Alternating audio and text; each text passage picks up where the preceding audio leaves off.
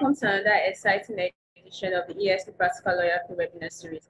My name is Jessica Ikinedu. I'm the moderator for today's webinar. At ESP Training Limited, we provide comprehensive continuous professional learning with courses and training across various areas of practices. We have started this webinar series to launch our webinar series that is slated to hold by 1 p.m. during lunch break every Tuesdays and Thursday respectively. After every section, we'll provide the resources in easy accessible format on a go for everyone who is interested. And today's topic is understanding net neutrality. Net neutrality is a principle that internet service providers should not restrict, modify, or obstruct data flowing across their networks. And some of the things that will be discussed today is history of net neutrality, network transparency, measures to protect customers' information accessibility, case study and pending lawsuits in net neutrality, the future of net neutrality. If you have any question while the webinar and any due time to be answered, it is with great delight I introduce our speakers for today. Our very first speaker for today is Chika Oke, who is a senior associate at DOA, and she'll be speaking on history of net neutrality and network transparency. We also have Mr. Solomon, who is a partner at Solomon Okedara & Co., and he will be talking on measures to protect customers' information accessibility. And we also have Mrs. Simi, who is a partner at OAS Law, and she'll be talking on future of net neutrality, case study, and pending lawsuit in net neutrality. So over to you, Chika. Thank you so much, everyone, for joining us today. Hi, everyone. Good afternoon. Thank you, Jessica. My name is Chika Oke, like Jessica rightly said. I'm a senior associate at the law firm of Douale, Ovia, and Alexa Dedipe, DOA Law. We are a corporate law firm in Lagos and Abuja. So today, my co-panelists and I will be giving an overview on net neutrality, and I'll start off by discussing the history of net neutrality and also shed some light on the principle of network transparency and its operations in Nigeria. Jessica, could you please give me permission to share my screen, and I'll just do that right away. Yes, you can. Thanks so much.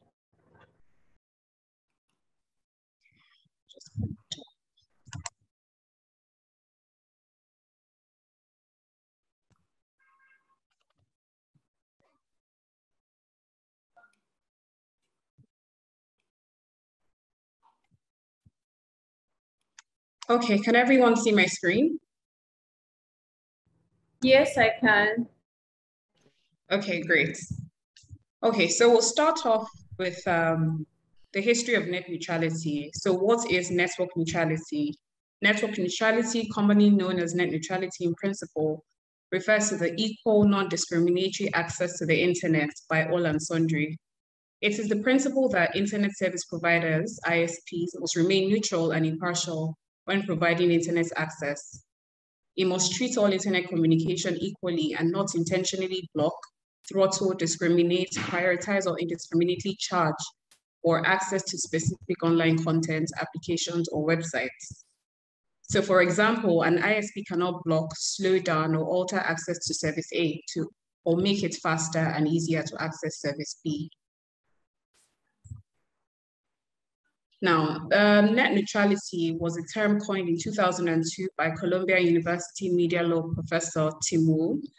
At the time, some broadband providers in the US, such as Comcast, banned home internet users from accessing virtual private networks, also known as VPNs, while other networks, other key industry players like AT&T also banned users from using Wi-Fi routers. In his paper written in 2003, Tim Wu was worried that these broadband providers' tendencies to restrict new technologies would hurt and stifle innovation in the long run, and called for an anti-discrimination rule that would ensure a level playing field amongst internet users. I know that one of the panelists will also be diving into case law, but just to touch and give more flesh to what I've been saying, another major case in the US was in 2014 between Netflix and Comcast, where it was noticed that Comcast had intentionally slowed down the streaming services of Netflix because it believed that Netflix, in rendering its services to consumers, utilized very high bandwidth and as such was to be obligated to pay for use and upgrade of the infrastructure. Now, Comcast is an ISP. In Nigeria, ISPs could be your SpectraNet, your CobraNet, your TZTs of the world.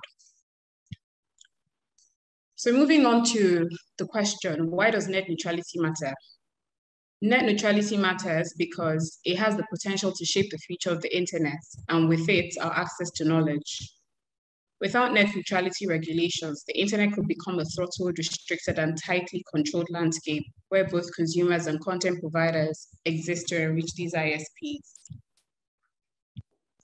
So who does net neutrality affect? Net neutrality affects everyone from internet users, content providers, and internet service providers, and it does so in different ways. It begs the question, when is net neutrality happening? Is this a past-time phenomenon? Is this something currently ongoing? Net neutrality has been an issue since the earliest days of the internet and remains the subject of current discussion till today. In the US, the FCC, which is the Federal Communications Commission, issued an open internet order in 2010 that has been the major sticking point in the past several years.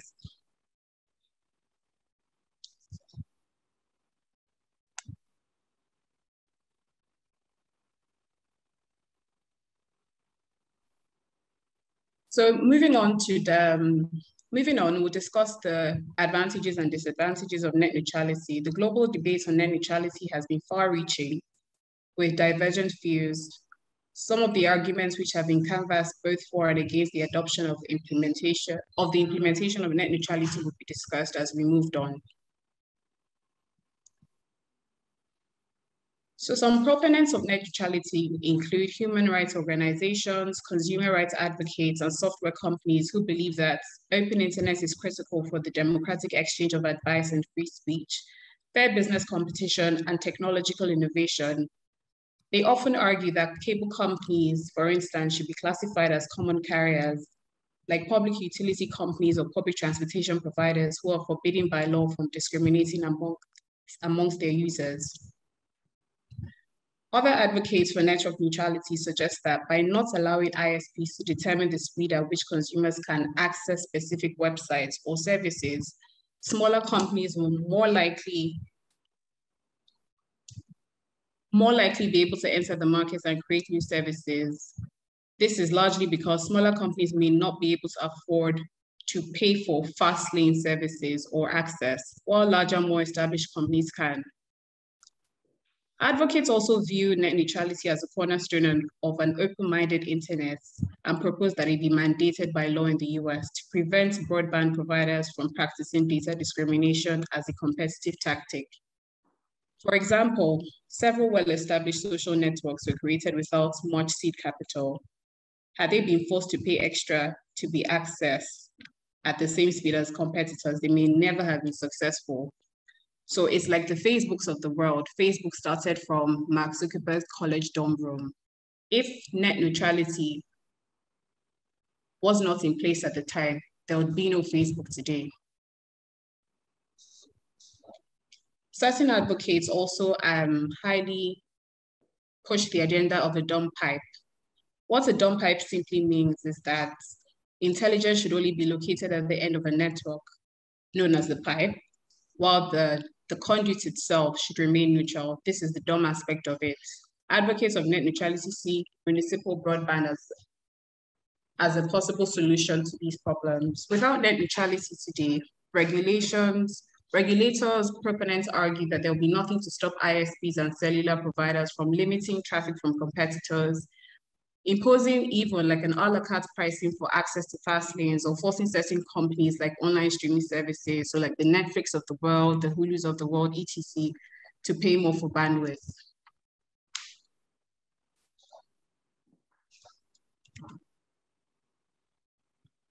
Apologies, my screen is just frozen. I'm just trying to switch to the next slide.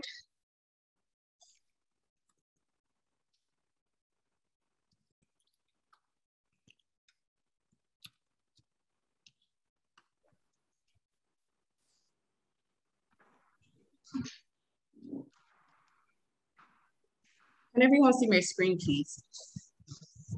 Yes, I can. Okay, great. Okay, so like I was saying, moving on to the disadvantages of network neutrality, some opponents of network neutrality include conservatives like think tanks, hardware companies, and major telco providers across the world. They suggest that by forcing ISPs to treat all traffic equally, the government will ultimately discourage the investments in new infrastructure and will also create a disincentive for ISPs to innovate. So let's look at it this way, right? The upfront cost associated with laying down fiber optic wires come at a cost. And these opponents of net neutrality look at these costs as very expensive and sometimes argue that them not even being able to charge more for that level of access will make their investments more difficult to pay off.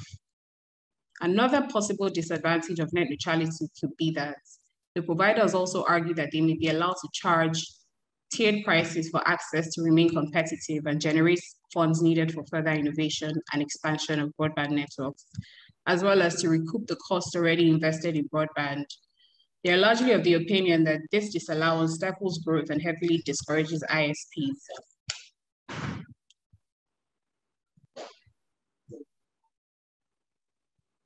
So if you can see my screen, it's just a global map of the world showing the status of net neutrality across the world. The areas highlighted in light blue are territories where the net neutrality provisions are in place and protecting their jurisdictions. The areas in red are jurisdictions also considering these protections. The areas in gray are areas where net neutrality has not been enforced. There's no protectionary measure against this.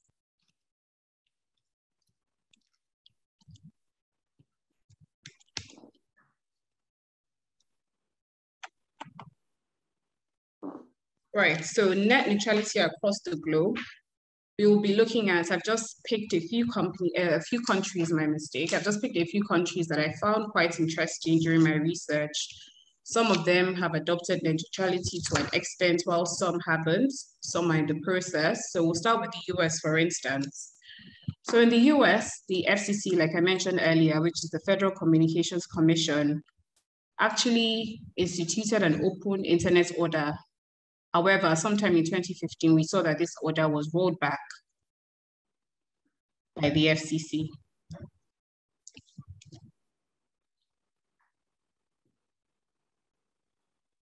Hello, can you hear me? Hello? I can. Yes, I can hear you.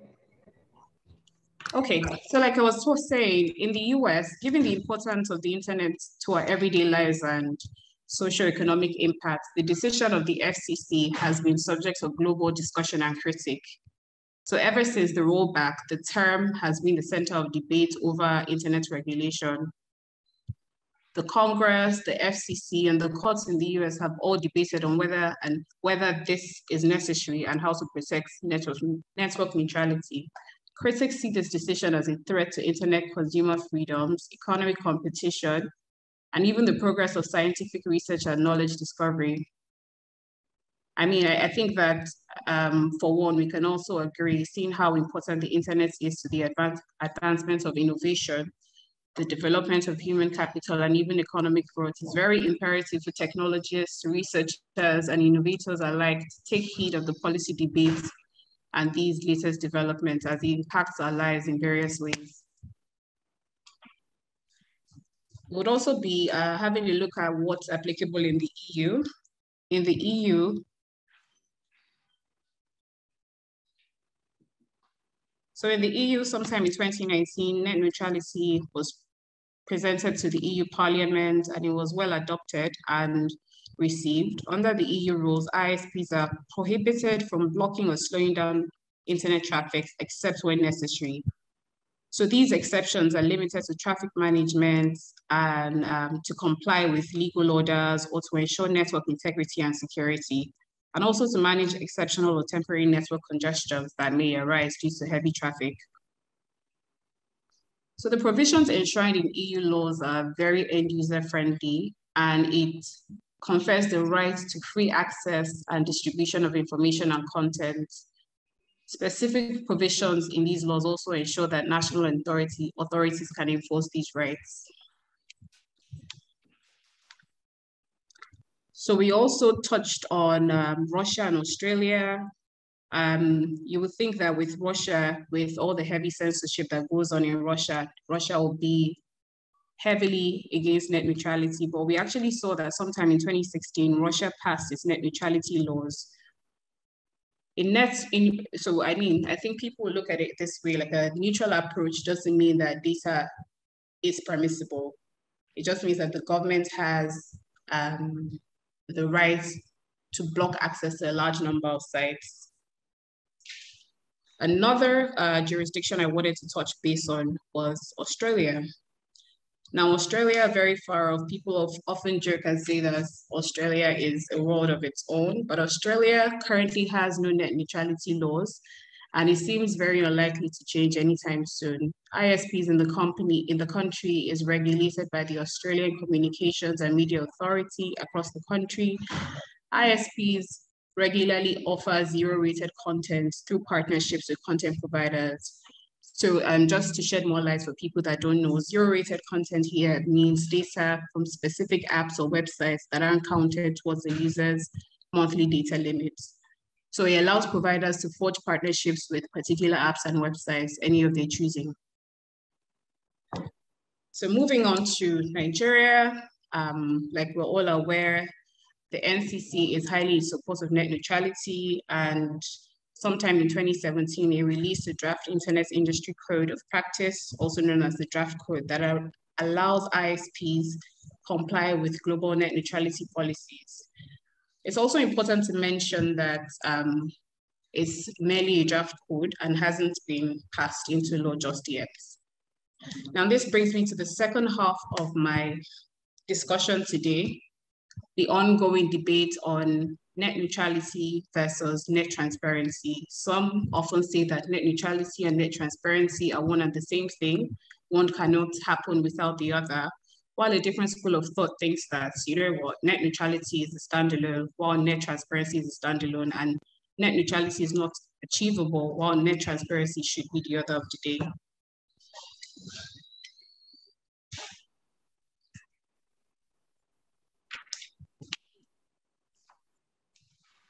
So like I mentioned earlier, in Nigeria, the NCC's position is quite obvious and recognizes that an open internet is key to innovation. It also acknowledges that other factors must be taken into consideration, including online child protection, for instance, privacy and data protection, objectionable consent, unsolicited communication, traffic management practices, etc. These are all considered necessary in order to maintain network efficiency. So pursuant to its powers under the NCA, which is the Nigerian Communication Act, the NCC has published the guidelines for the provision of internet services, which applies to all ISPs across the nation. The guidelines require all ISPs to comply with the Consumer Code of Practice regulations, which provides a template for the minimum terms and conditions for the provision of telcos and consumer practices in Nigeria. So like I mentioned earlier, the NCC also released the draft code in line with the upholding of net neutrality principles. The draft code acknowledges and provides for the consumer's right to an open internet and further guarantees the right to have unrestricted and non-discriminatory access to lawful content. So in accordance with this provision, the end user basically is free to send and receive information and content online and use the appropriate terminal device of his or her choice without restriction from any ISP.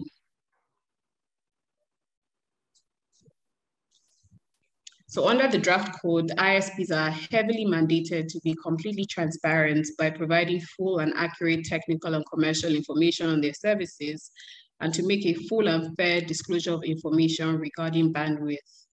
This is including whether the bandwidth is shared or dedicated to the user.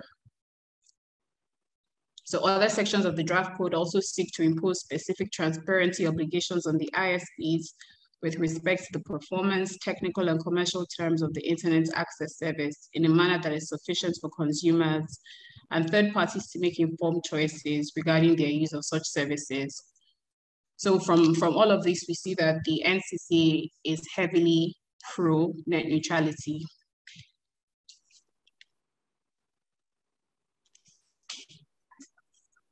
So just to sum it up and bring me to a conclusion, the aim of net neutrality and net transparency is basically to balance the interest between ISPs and internet content providers by enforcing protections against content and application discrimination. It's quite evident that the NCC has done a thorough work, as the neutrality provisions of the draft code are consistent with the global standard for net neutrality, which have been adopted in other jurisdictions. However, like I mentioned earlier, the draft code is yet to be passed into law and obviously cannot be implemented at this time.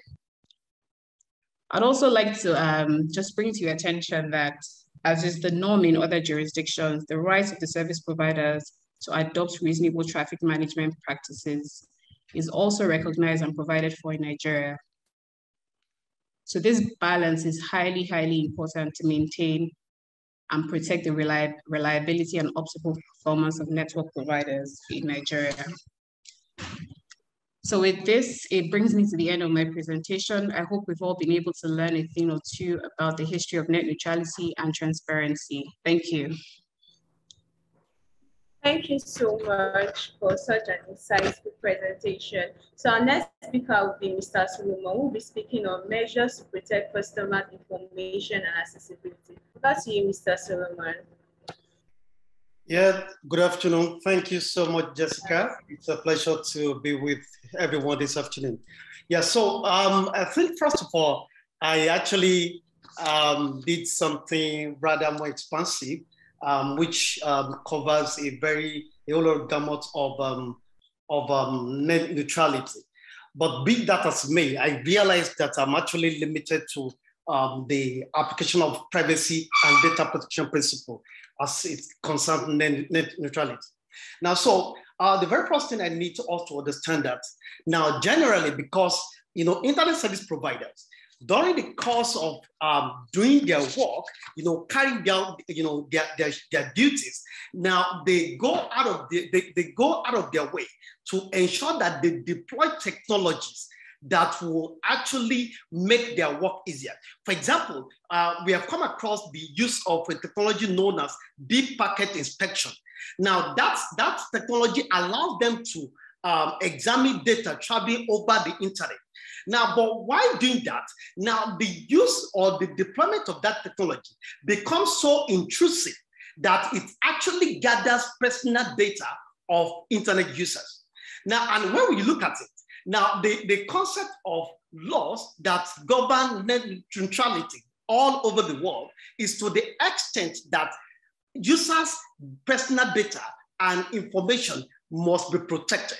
Now, and that's it. So, because when we look at it, while the internet service providers are actually doing their work, gathering their information, now their technology gets to be intrusive that it actually gathers information beyond what they need, which are personal data and information of users. Then what do we do? Then in that situation, we resort to the need to comprehensively protect personal data of internet users. Now, and in doing that, it has actually been established that the only way that can be done is to have a comprehensive data protection legislation. Now, as we all know in Nigeria today, we don't have a comprehensive data protection legislation. What we have at best, which is the Nigeria Data Protection Regulation, NDPR 2019, is at best a subsidiary legislation, which is fraught with many inadequacies. So during the course of this conversation, now I will actually take us through the nitty-gritty of what have to be put in place for us to ensure that personal data of users are actually protected, in fact, comprehensively protected during the use of the internet. Now, so the very first thing is this. Now, we need to ensure that there is a comprehensive data protection legislation. I need to make a reference to Data Protection Bill 2020 that many Nigerians today we consider as the legislative hopeful to govern the concept of data protection and privacy in Nigeria. And there's a very dangerous provision in that bill. Now, I will take us to provision of section 35 of that bill. Let me be quick to say that my slide will be made available within the next 24 hours after this meeting, and of course, which will be so detailed to cover everything that is going to be discussed here. Now, so the first thing is that provision of section 35 of that bill states that the principle of privacy, data privacy, shall be exempted when some issues, come up. What are the issues? Issues of national security, public defense, public morality, public health, and all of that. Now, the challenge with that is this. Now, an internet service provider can just, for whatever reason, just raise an issue of national security. Particularly, all they need to do is to cite such national security by whatever means that, okay, because of that, they need to deploy a particular technology. For example, like I cited, the issue of the deep packet inspection on their platform. And when they do that, the likelihood is that people's personal or users' personal data, become a matter of risk. And when that happens, they know that they have a ready defense, which is an issue of national security. But we have come to a point that in violation or possible violations of people's personal data on digital platforms, now it is not automatic to just cite national security. Now, whether that is being deployed by the government itself or through the ISP, now the provisions of the law have to be complied with. Even though as of today, we do not have a comprehensive data protection legislation like we all know, but we all know that provisions of section 45 of the Constitution of the Federal Republic of Nigeria, 1999, is very clear on the fact that when issues of privacy, among other rights, is to be threatened or violated, some things have to be established. The first thing is that can only be done by a law. Now, so the question we need to ask ourselves today is, what constitutes a law? What constitutes a law has actually been defined in a number of cases, that it has to be an act of the legislature. So I'm going to share with you, there's a particular case which is a judgment of the Court of Appeal of Lagos State, or sitting in Lagos State. Now, that is the case of Abdul Karim versus Lagos State government. In that case, the court held that a directive of a governor shall not qualify under any circumstance, shall not qualify as a law because it is not an act of the legislature. So what we are saying here is that if for any reason, whether the government by itself or through an ISP or any of its agencies would deploy a technology that has a capacity to compromise users' privacy and data, now doing that has to be by law. Now, yes, of course, I need to be clear here that the law we are talking about here sometimes may not come in the form of an act, may not come in the form of a law by House of Assembly, but even if it is by a regulation, yes, made pursuant or issued pursuant to a valid and existing act, an extant act or extant law, then it shall be interpreted to be a valid law. So the first thing we need to be sure is that while whatever agency or data controller, whether it is the ISP this time or an agency of the government like NCC, now is actually taking a position for whatever reason, we need to be sure that first, it has to be a law has to be relied upon in doing that. Now, some of us can remember, I think during the NSAS protests in 2020, some websites were reportedly blocked on the instruction of the agency of the federal government. Now, doing that cannot just be by direct of any minister or a DG of an agency. It has to be, in fact, when that decision is being communicated to ISP, they have to rely on a position or a provision of an extant legislation. That's number one. Number two, the second thing that has to be observed is that it must be in pursuance of a constitutional objective.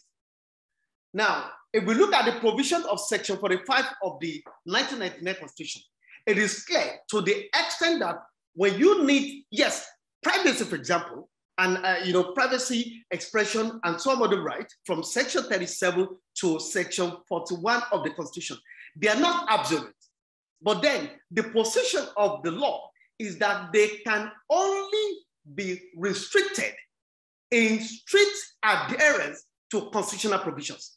And one of such provisions is that, one, like I stated, they can only be restricted by an extant legislation. Now, number two, even during the concept of the extant legislation, the provision of that law has to be precise, clear, and must be devoid of any ambiguity.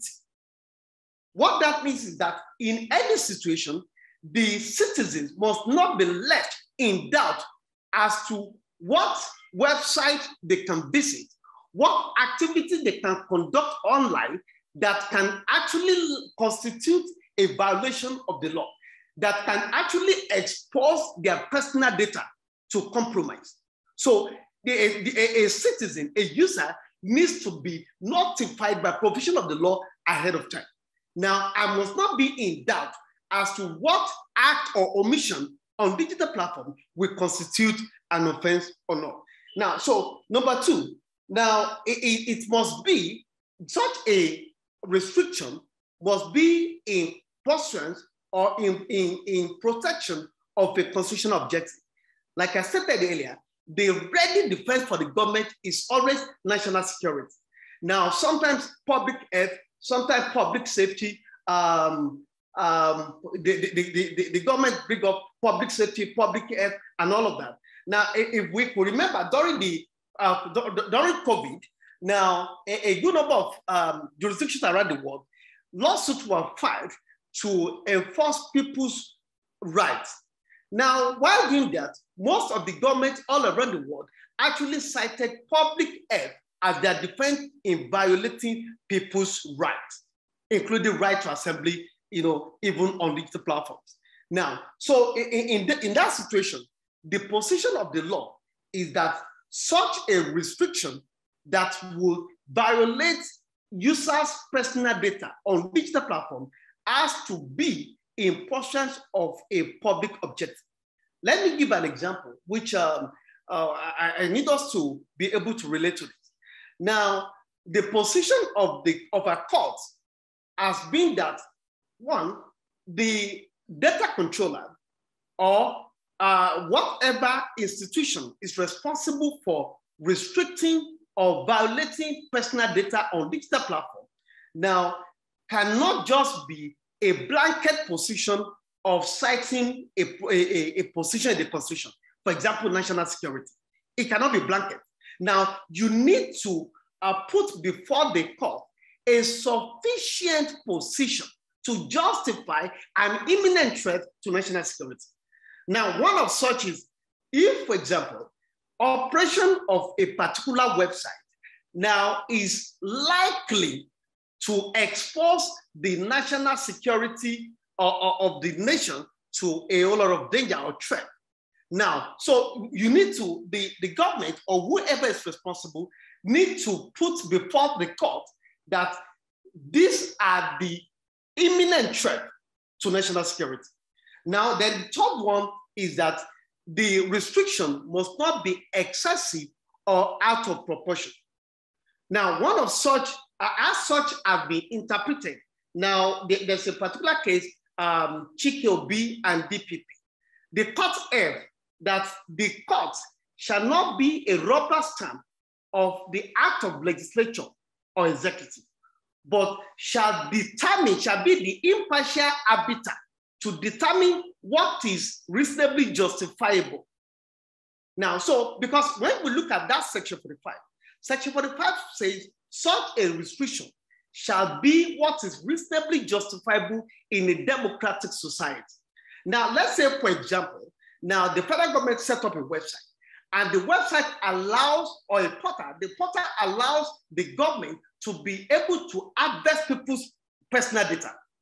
And in such a situation, there's no privacy policy, no provision of data protection officer. There, of course, people's personal data are now exposed, to compromise or in an unchecked manner. Now, I'm going to give an example to that. Now, so sometime in 2020, now we discovered at Digital Lawyers Initiative that there's a particular portal of federal government that where people can apply for a particular fund. I think the federal government of Nigeria set up a fund of about 75 billion naira to actually aid Nigerian youth in entrepreneurship. Now, but we discovered that one, the website did not have a privacy policy. Two, the website does not actually have a data protection officer. Now, among other provisions of the Nigeria Data Protection Regulation itself. Now, so at the end of the day, now we went to court and we actually submitted before the court that one, failure to provide privacy policy that will stipulate how the user's personal data will be processed is actually an invitation to violation of people's personal data. Number two, even when my personal data is actually compromised, the law provides that there should be a data protection officer of the data controller, which is the platform now, the agency running the platform, that I can actually complain to. Now, we discovered that such also did not exist. And we went to court. Now, at the end of the day, the Federal High Court sitting in mark judgment in that case and agreed with us absolutely. In fact, the court upheld all of our 12 reliefs. Now, only that failure to provide privacy policy on the portal, it's a violation of the extant regulation, which is the Nigeria Data Protection Regulation 2019, and two, non-provision of data protection officer and details of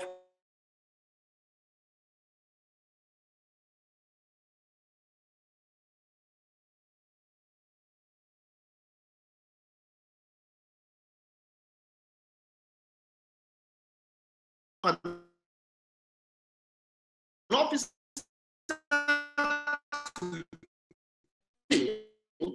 in that.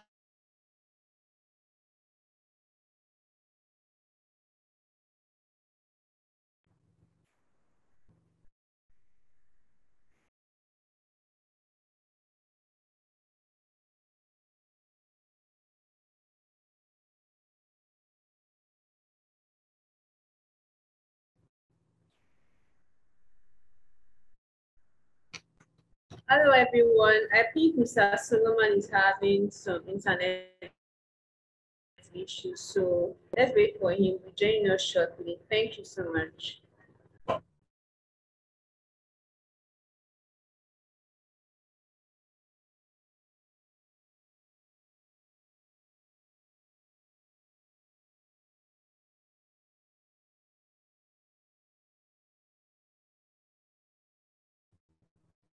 Hello, Mr.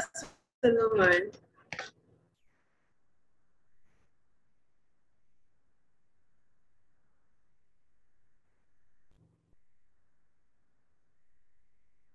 Please, can anyone hear me?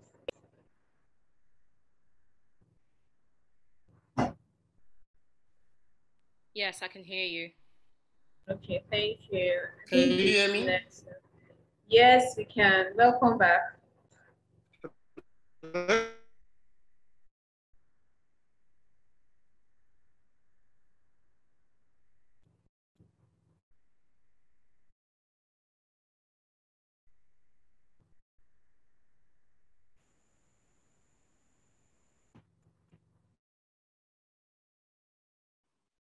Hello?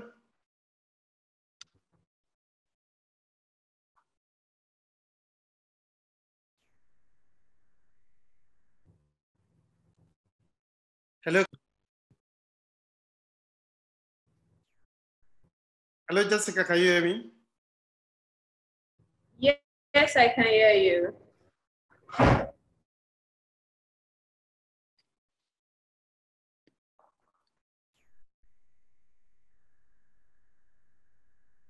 Hello?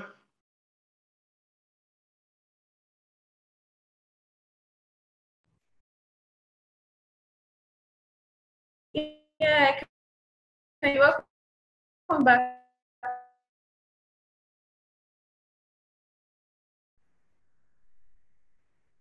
Hello, Mr. Solomon, can you hear me? Hello, can you hear me? Yes, I can hear you. Okay, great. Welcome back. Yeah, thank you. So if you can hear me, so let me just wind up here. Can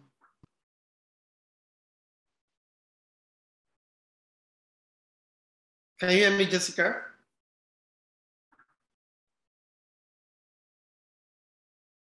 Yes, I can.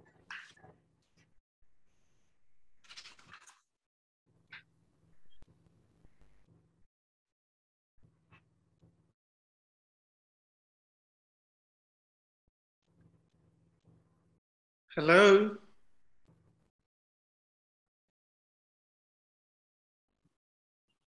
I can hear you, Mr. Solomon. I can hear you.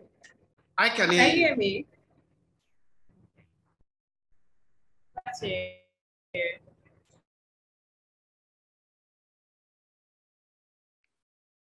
So can I go ahead, please?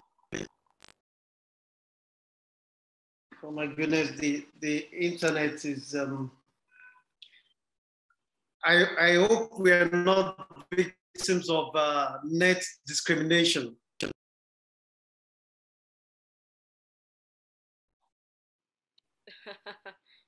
I hope so.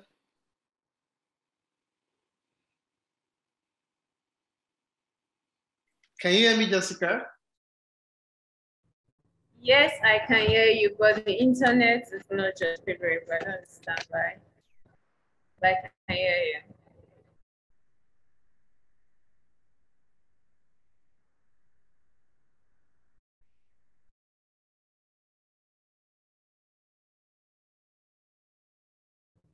Okay, good afternoon, everyone. I think I will need to call Mr. Solomon to find out the possible solution to this. So I'll call him shortly right now. So then if he cannot join us due to the internet, Mrs. Simi can start our presentation. Sorry about that.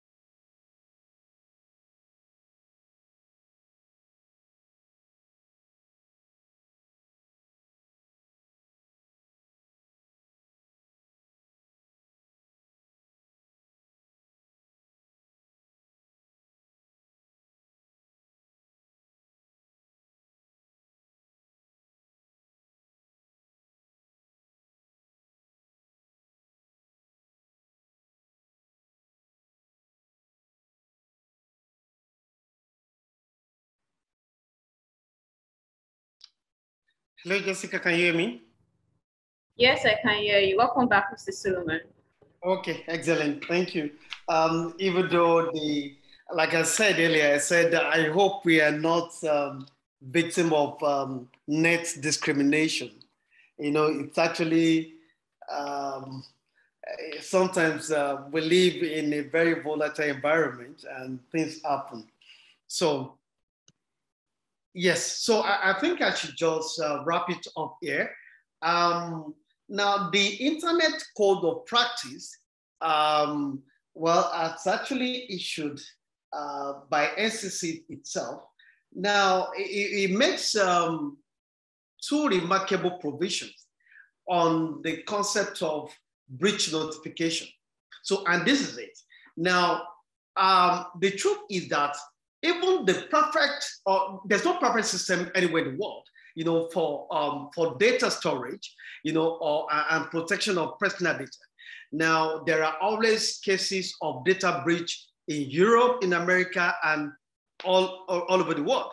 Now, but the point is this. Now, the NCC has said that, look, in any situation when there is an incident of data breach of an internet user, now, as an internet service provider, you have a duty within the law to notify the user within 48 hours. Now, and of course, beyond that, that ISP also has a duty within the law, now, of course, under the code, to notify the commission.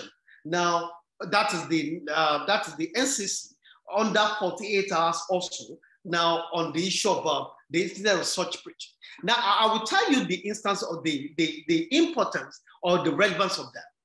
Now, the truth is this. Now, the moment there's such a breach, because right to personal data, it's a right. So the user who is the data subject now, he has a right within the law to be aware that there's been an issue of breach to his personal data. So he has a right within the law to be aware. Now, what that does to him is that if there is actually a need to forestall further breach or further unauthorized access to his personal data, maybe on other digital platforms, then it can immediately take an action to prevent such. Now, and of course, the commission, which is the NCC also, in this situation, has a duty under the law to oversee such a situation, including remedies that actually have to be put in place. So, and this actually takes us to the place of responsibility on the part of internet service providers. So far so good. Well, I think the internet code of practice actually appears very ambitious. But then we know the problem we have always had in our society is not actually want of legislation, but effective implementation of legislation. So we believe even strongly that the extant legislation we have, if they are actually given expansive and purposive application, then all the rights of an internet user, including right to personal data, will be sufficiently and comprehensively protected. I think at this point, I will want to hold it there and allow the third speaker to actually take over. Thank you, Jessica, and thank you, everyone.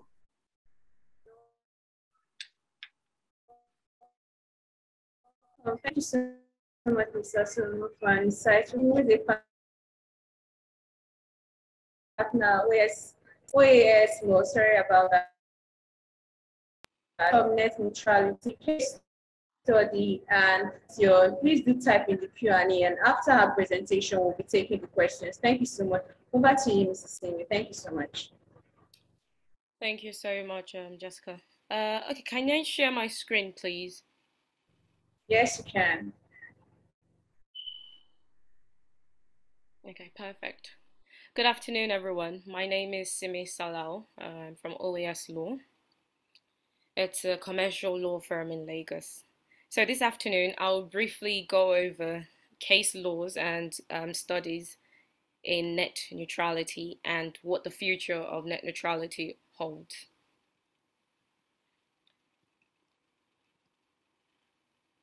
Okay, so the first one case that I'm going to talk about was the National Cable and Telecommunications Association versus Brand X Internet Services.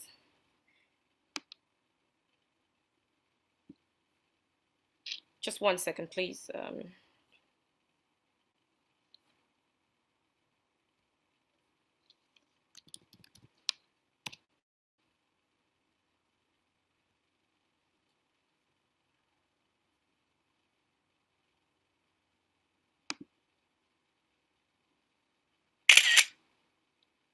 Okay, can you hear me?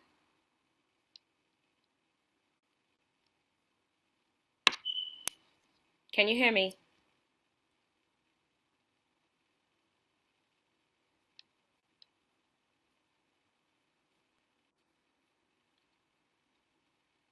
Okay, I think everyone's frozen. Can you hear me? Okay, perfect. Because I can't, Jessica seems to be frozen. Perfect.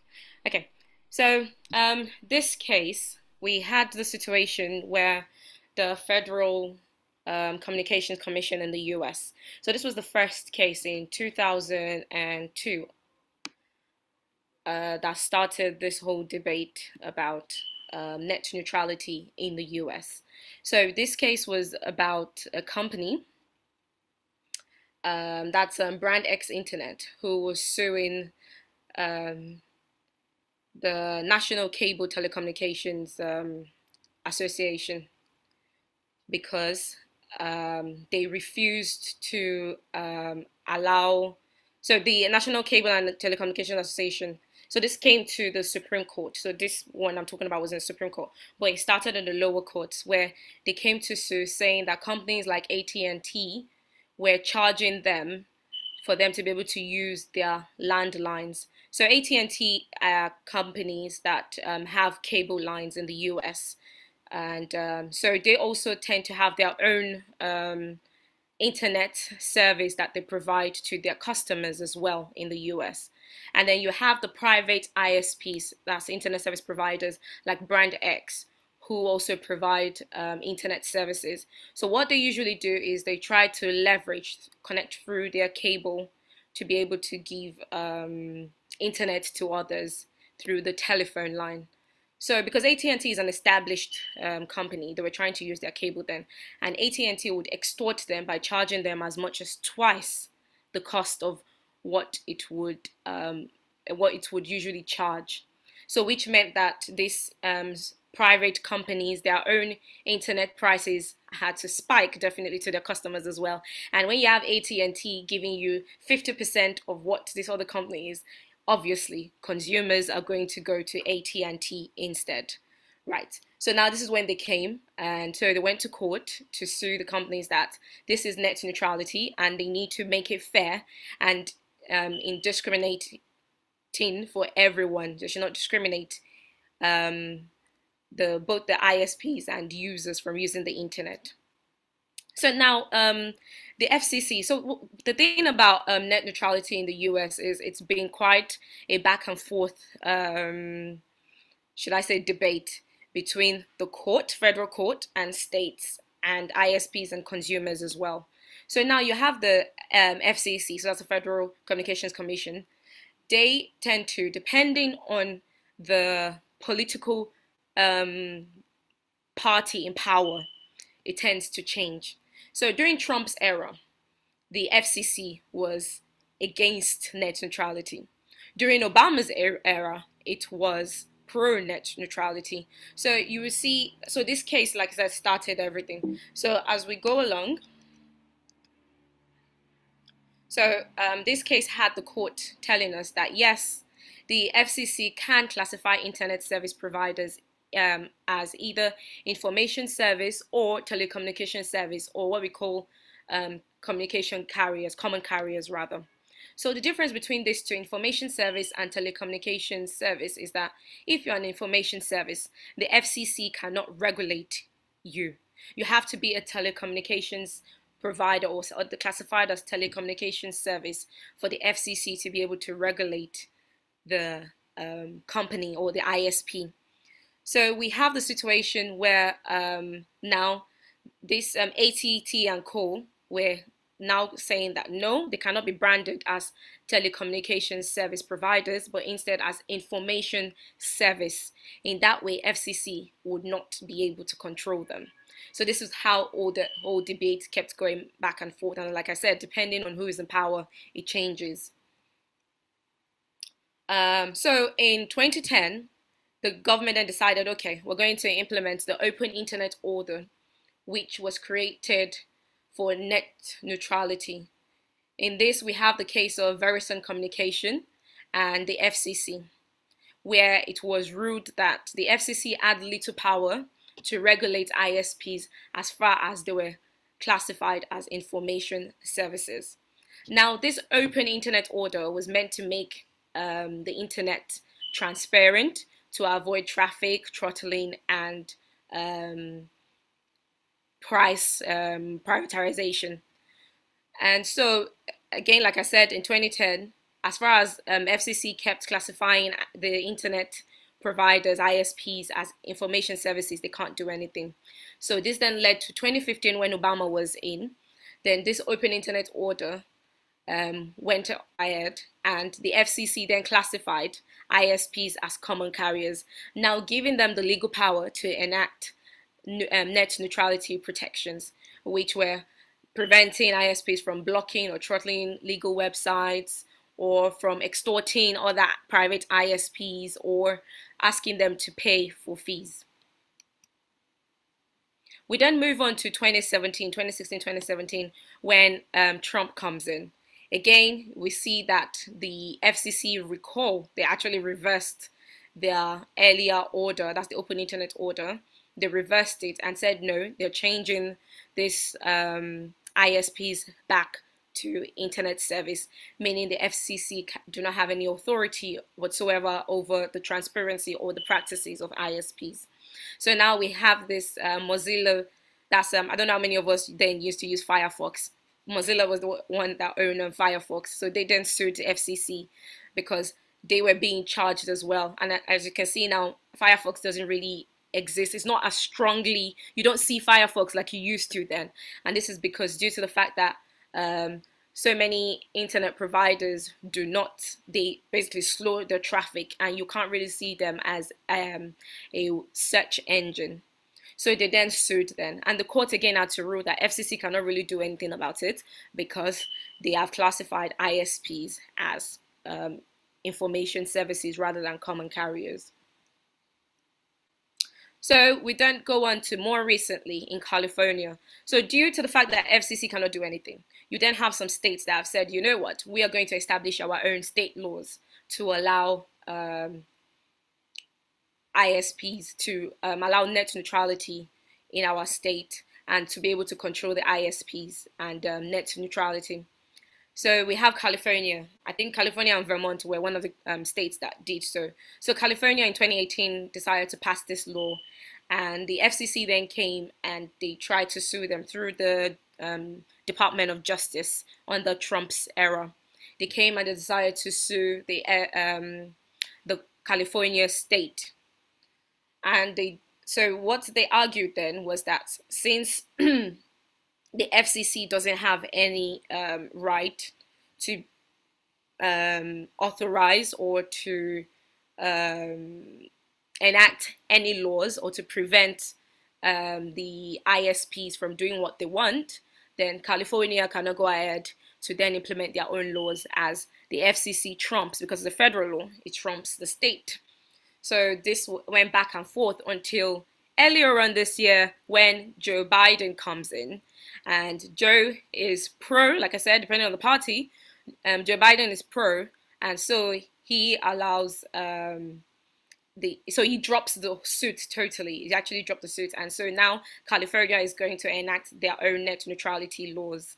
So so that means FCC as well will no longer have any authority again, because they've still not changed their authority over ISPs, but California will be able to rule their own net neutrality laws and make policies for that. Then we have the Netflix case, which is another very interesting one. Netflix, I'm sure most of us watch, I don't know how many most of us watched All of Us Are Dead. And what's this other one? Squid Game, yes. So those are very popular Korean shows that were very popular over the COVID period. And obviously, due to the number of traffic that came on to Netflix, a lot of internet ISPs were like, no, Netflix needs to be sharing their, they need to be paying them to be able to use their services, because all the bandwidth that is going from the users using Netflix, and Netflix is getting richer, and all these people are using their internet service, and they are not really getting any benefit from it. So we have Korea in 2020 who actually, so they implemented this Telecommunications Business Act, which forced foreign companies, foreign content providers, to pay for network usage fees to local Netflix, to Netflix, basically. So that means companies like Netflix had then to pay them for the services. So now,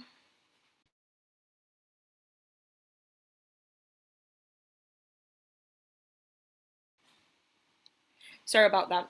Okay, so now we have, so Netflix then sues the Korean company, that's SK Broadband, and tells them that since their consumers pay for their network usage, they should not be liable to any fees at all for using their network.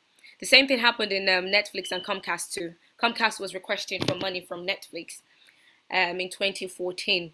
And what they did was Netflix alleged that what Comcast was doing over their own network was that they were slowing down Netflix streaming service to their own consumers, which was causing problems for them. And so they wanted a Netflix to also pay them. So the thing about this is, if there are net neutrality laws, we'll see that all of this pay me for using my service and whatnot would not happen. But all these companies, all these rather countries, companies, they are not ruled by any net neutrality laws. They're able to tell people like Netflix and Hulu and all the rest to come and pay them to use their service. Now we come down to Nigeria. In Nigeria, a very good example actually is there was a time where the telecoms company wanted to actually ban Skype and WhatsApp. I don't know if any one of us remember this. In 2013, they wanted to ban Skype and WhatsApp and all these OTT, we call them over the top services. And so what they wanted to do was, they said they were losing a lot of money because WhatsApp was banning, was not allowing telecommunications again, making them make money to be making international calls. So definitely nowadays, I don't think anyone of us tops up to call internationally. We just go on WhatsApp and call. So this was making a lot of the telecoms company lose about trillions of naira actually then, about 20 trillion naira. And so what they decided to do was to say, we're going to ban all the services on our network. And so people won't have access again. So let's just imagine if that had actually gone through. So all of us now would still have to be paying and topping up our phones to be able to call internationally.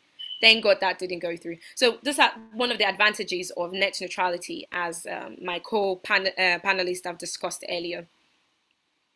So this argument keeps going back and forth between pro and against net neutrality.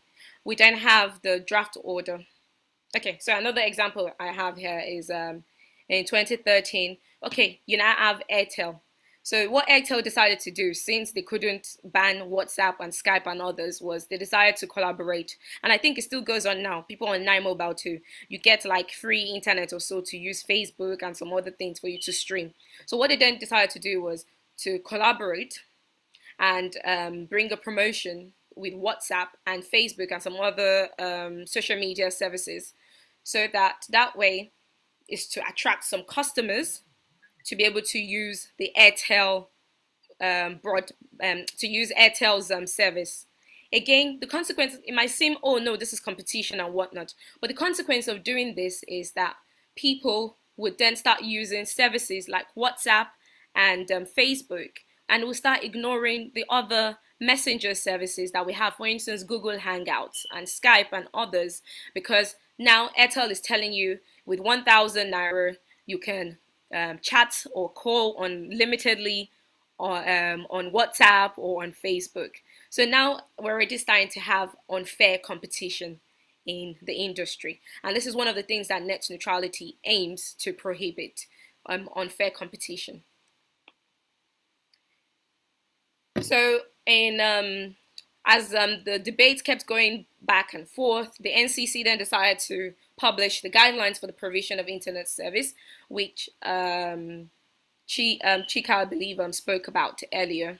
So I wouldn't really delve into it too much. So the guidelines were to implement some net neutrality laws for ISPs and to protect the right of internet users to open internet, provide clear guidelines to ISPs on the use of traffic management practices, and for lawful content, application and services to prevent them from being blocked or made unavailable to some users. So that is where Nigeria stands at the moment. Again, this is still a draft and they're still seeking public opinion on what to do and when to implement it.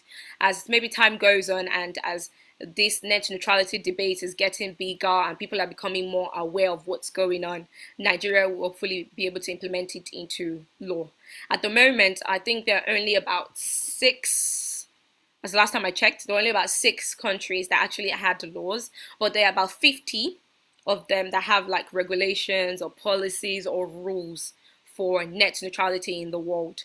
And Korea, US, Russia, as Chika said earlier on, are some of the countries that actually have rules. EU as well, the UK, the US, they have rules. And like I said, some states have even gone further to implement their own laws. So what do I think the future of net neutrality will be like? Generally, the world is embracing net neutrality. Like I said earlier, it's getting more popular. We're talking more about it. And some people have decided to start implementing their laws, rules, or guidelines towards net neutrality. And there's a general support towards it, even though we have people who are against it, because they feel that the people, for instance, here we have MTN, who has invested about billions of dollars into their infrastructure in Nigeria, and they want to recoup money from that. And one of the ways they can recoup money is to tell people like WhatsApp, Netflix, and Hulu and co. to at least share some of the cost, because they are cutting them from some of their revenue, like for instance the international calls. So for those companies, telecoms companies, definitely they are against net neutrality. But for consumers, because apart from the financial aspect, it also decreases transparency, where it gets to the point that some of us would not have access, or some of our searches will be slower to us, or we can't even see some of the searches due to the restrictions that these telecoms have over our internet and what we can see. So, like I said, the world is embracing it. Several countries have already put so many things in place. Nigeria as well is seeking to conform with international best practices. Even though it's a draft at the moment, we're hoping that in the future we're going to adapt it into our laws. And as the NCC is seeking a lot of opinions now, we can definitely give our own opinions as lawyers to be able to assist. In the coming years, at least in the next 5 years, I hope that to see more countries adopt it as well. California and Vermont being one of the foremost ones. Other states will start adopting it too. And hopefully the political parties, whether in Nigeria or in the US, do not hinder the advancement of net neutrality. So I think that's all from me. Thank you.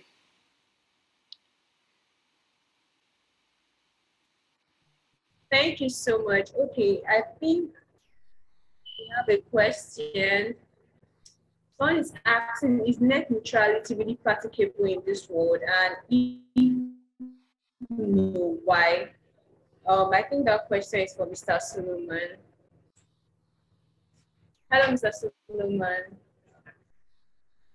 Okay, since Mr. Solomon is not online currently, Simi, you could answer that. Thank you. Okay. So do I think net neutrality is practical? Yes, it's practicable. Like I said, so there are already countries that are adopting it, about 40 something countries in the world that are adopting it already. Even though it's just, even some of them, it might just be a debate. For some, it might be just a rule or guideline.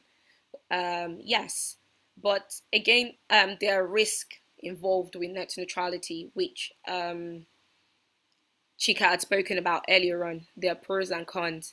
Definitely for the ISPs, it's not really a benefit for them, because then they can't charge the consumers or the other private ISPs for their services.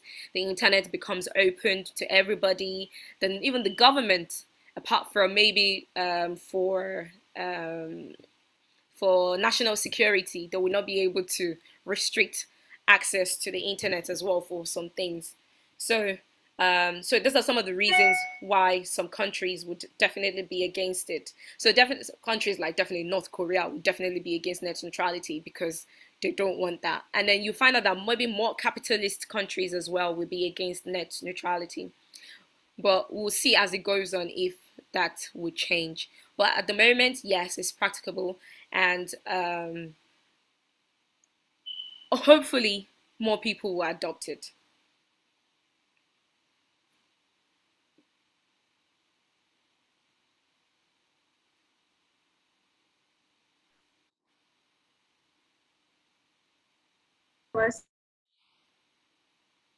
Okay, Mr. Solomon, you could say something. Okay. Asking if net. Yes. So the question is net neutrality really practicable in the world, and if no, why? Now, to answer whether it is practicable, I would say yes. Is it possible? Sadly, I would say no. You know, I've actually maintained this, and I can say this with all sense of conviction that government is the biggest violator of people's privacy and personal data all over the world. Now, and you see, it is so clear. Now, I'm going to give an example. So, 2021, I was privileged to lead some consultant that worked on Nigeria's data protection bill, but not just only that, that was just a constituent of the project. So what we did was that we actually worked on the project, advising European Investment Bank, World Bank, and French Agency for Development on the conditions Nigerian government needed to comply with in order to access funding for its digital identity project. Now, so why analyzing is Data Protection Bill 2020, which is yet to actually be submitted to the National Assembly.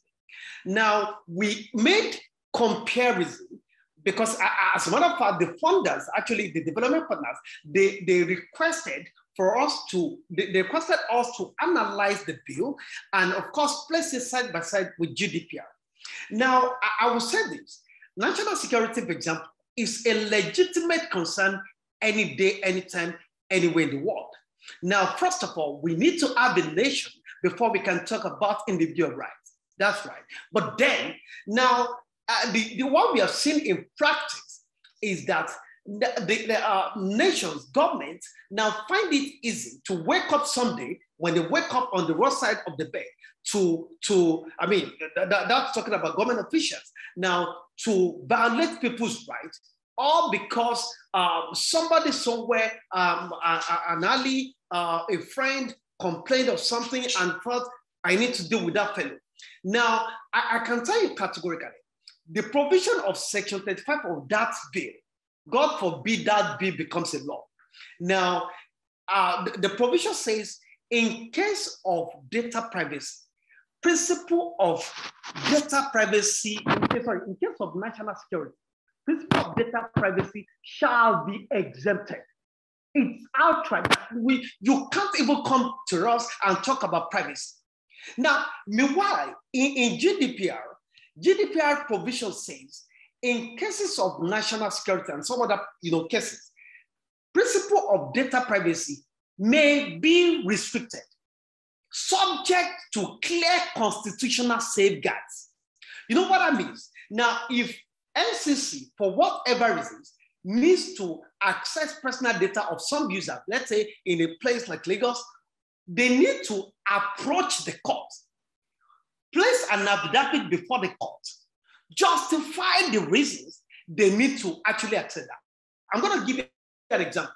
Now, there's a particular case which is Attorney General of New York and Facebook. Now, Facebook, Office of the AG of New York, now served a warrant on Facebook to investigate 185 Facebook accounts. Now, Facebook declined, citing one, you cannot use one warrant, search warrant, to search 185 buildings if you were going to conduct that in a physical space. Now, and Facebook as an entity is a global landlord of such to all its numerous subscribers around the world. So we owe them a fiduciary duty and we need to comply with the law. So there's element of particularity that your process lacks. You need to go back and actually get one such warrant issued for each of the 185 Facebook accounts. Now, when you look at that, that is actually a safeguard that Facebook was forcing New York, the government of New York, to comply with. Now, so what we are saying is that if you look at the provision of Section 35 of Data Protection Bill 2020, now, if that bill becomes an act with that provision, my point, and I retract, is that everything about data privacy or protection in Nigeria will become a joke. Someday, when the DG of SSS wakes up on the wrong side of the bed, he would write a letter to them, see, he can access as many personal data as he wants. All he needs to do is to cite national security. Meanwhile, in Europe, you cannot do that. The regulations say may be restricted, subject to clear constitutional safeguards. There must be safeguards. They have to be complied with. They cannot just be complied with. They must be seen to be complied with. So what we are saying here is that net neutrality is practicable, but is it really possible? I think it's a question of what we need to wait to see beyond our hope and aspiration.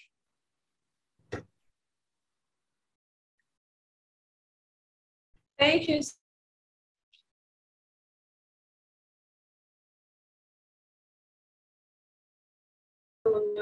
Chika, would you like to add something to what Mr. Solomon has said? I think she's not on the call. Okay, we also have another question here. Can it be said that blogs are that then Timmy could say something about it also? Sorry, can you come again? Said that blockchain is contradicting or supporting the principle of net neutrality. Do you get my question? I think I'm first. Hello.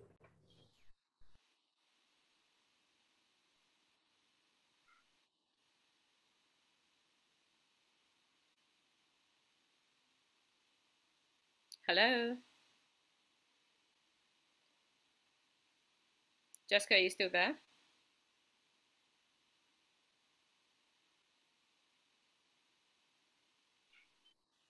Hello, are you still there?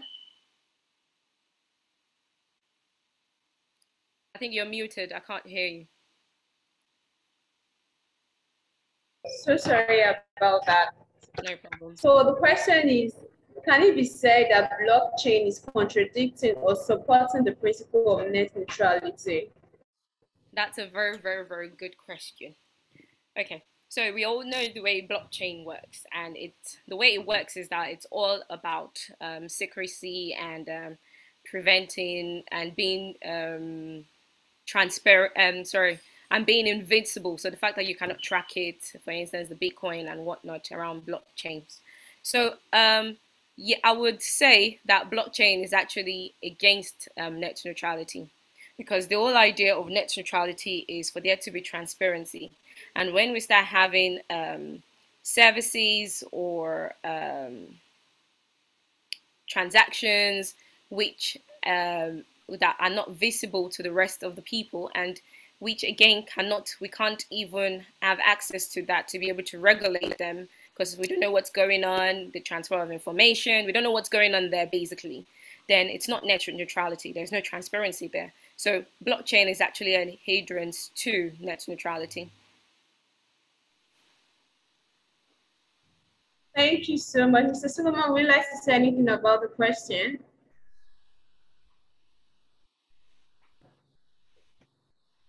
Hello, Mr. Solomon.